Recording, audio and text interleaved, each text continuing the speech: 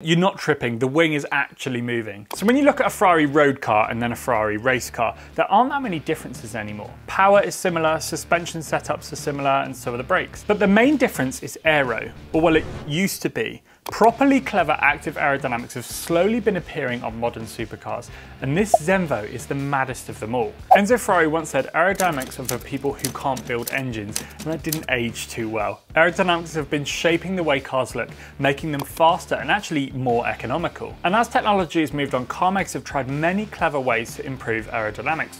One of the most popular, particularly in modern supercars, is Active Aero. This enables a car's aerodynamics to change while it's moving. And by the way, folding the mirrors in on your Fiesta doesn't count. So to give you an example, a fixed rear wing can give you an improvement in downforce, pushing down on those rear wheels and increasing grip. Unfortunately, it also increases drag, making it harder for a car to move through the air at higher speeds and reducing its overall top speed. So the aerodynamics need to figure out something that can change dynamically, allowing them to have their cake and eat it too. And the McLaren P1 is a great example of this. Not only can it hunker down closer to the ground, but the rear wing can change in height and angle depending on the speed or the mode it's in. And that wing also has an F1 inspired DRS feature, reducing the angle of the wing to 0 degrees, reducing the drag by 23%. Imagine having that button available, you smash that on the motorway. However, Active Aero doesn't just mean having a huge moving rear wing. Some lie a little further under the skin. Some cars may need to look a certain way, so a big garish spoiler can kind of ruin the lines a bit and making a car look too purposeful. So the Ferrari 812 is one of those cars that uses Active Aero in a more subtle way. So it has this flap integrated into the rear diffuser that can open up to 17 degrees in order to reduce drag at high speed, letting the air slip more cleanly out the back, so it kind of stalls the diffuser, giving you more top speed. It's really, really clever. So you'd expect this kind of tech from companies like Ferrari, Pagani, Bugatti, McLaren, but what about a little Danish company with only 30 employees? And you may have heard of Zenvo, the mad car maker making 1,000 brake horsepower rocket ships for the road. But if you haven't, it's time for a brief history lesson. They're not just some flyby new boy on the block. They've been making cars for 12 years now. And what makes Zenvo particularly special is the fact that all of its cars are built in-house. That includes the engine, the gearbox, the carbon fibre, the paint, the interior, and much more. And whilst the engine did start out its life as a General Motors V8, they changed quite a lot, so we'll sweep that under the carpet. Its first car, the ST1, was released in 2009, and it didn't have a particularly successful debut. Driven by Jeremy Clarkson on Top Gear, it broke down twice, and you might recognise this photo. Firstly, the clutch failed, and then it set fire due to a faulty cooling fan. And we've seen way too many manufacturers come under the crushing criticism of Clarkson, and Zenvo's first try received it in full force.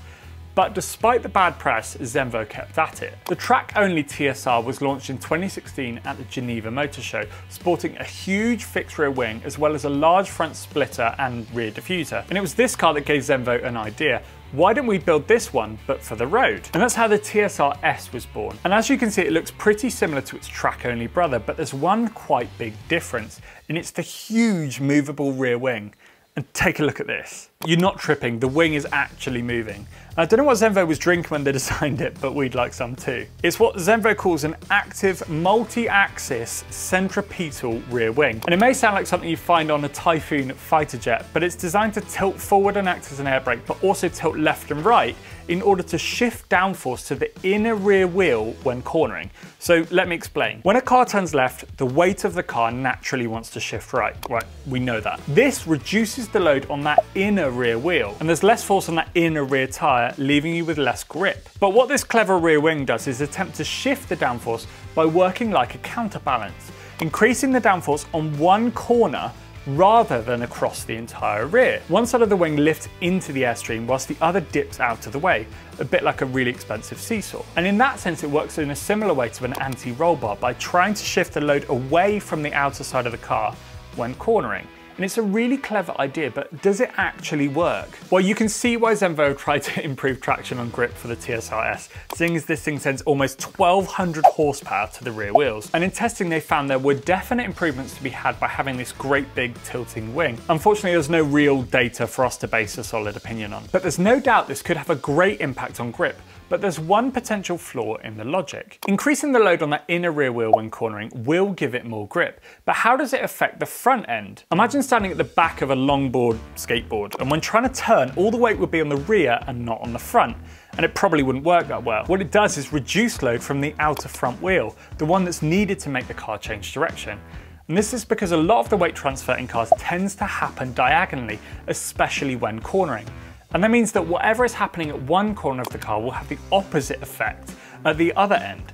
And so the Zenvo's rear wing could just increase the likelihood of understeer, and no one wants that. And of course, the rear wing isn't the tsr-s's only piece of aero. It also has a pretty hefty front diffuser, but it can't adjust that with the rear wing. So it does make you think, if it's such a good idea, why have none of the other performance cars had a go?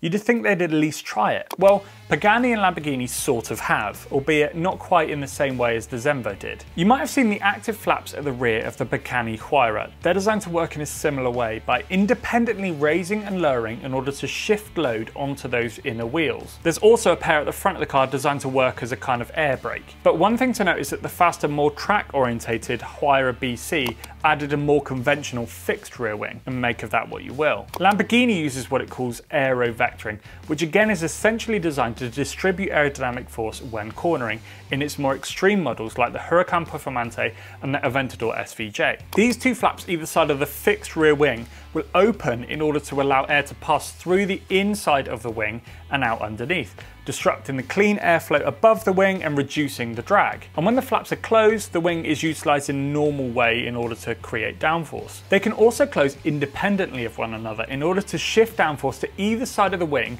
depending on which way the car's turning. So Zenvo aren't the only ones doing it, but they're definitely doing it in a different way. And we're giving the Crazy Danes the world's maddest wing award, if there's such a thing. If there isn't, we should definitely make one. And one thing's for certain, the tsr-s's wing definitely makes it unique and gets people talking about a relatively unknown car manufacturer, and maybe that's part of why they did it. Anyway, thank you very much for watching. You should check out this other video we think you'll love, and I'll catch you in the next one.